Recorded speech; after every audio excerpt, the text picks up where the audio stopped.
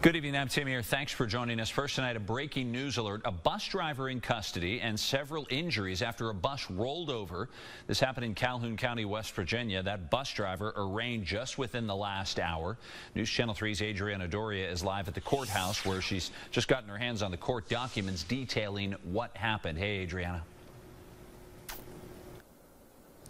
Hey, Tim. Yeah, a crazy situation here in Calhoun County for just the past few hours now. We were on scene here since about 9 o'clock, and like you said, just left the arraignment for that bus driver for Calhoun County Schools. Jeffrey Brannon, take a look at this video from the arraignment. Brannon has been charged with 3 counts of DUI causing injury and 3 counts of child neglect causing injury. Now, if you also take a look at this scene video from earlier this evening, here's what happened. Officers responded to the 8900 block of South Calhoun Highway when they observed a school bus that rolled over on its side and an EMS crews evacuating children from the back of the bus. Police say that bus was an activity bus leaving the high school. The bus driver was driving when he hit a culvert coming out of a turn when the bus tipped over. Now, according to a criminal complaint, that bus driver, Brannon, was given a preliminary breath test that read 2 times the legal limit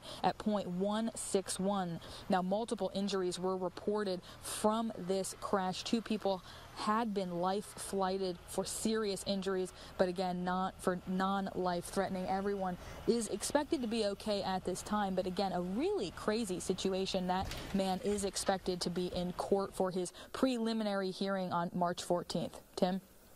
All right, thanks, Adriana. Obviously, so many parents concerned tonight in Calhoun County, especially when they heard that that was a school bus that was involved and the 2 people on board that bus were life-flighted. But again, we want to stress to you that we have been told by police and people on the scene, West Virginia State Police, that the injuries are all considered to be, even the people who were flown, considered to be non-life-threatening.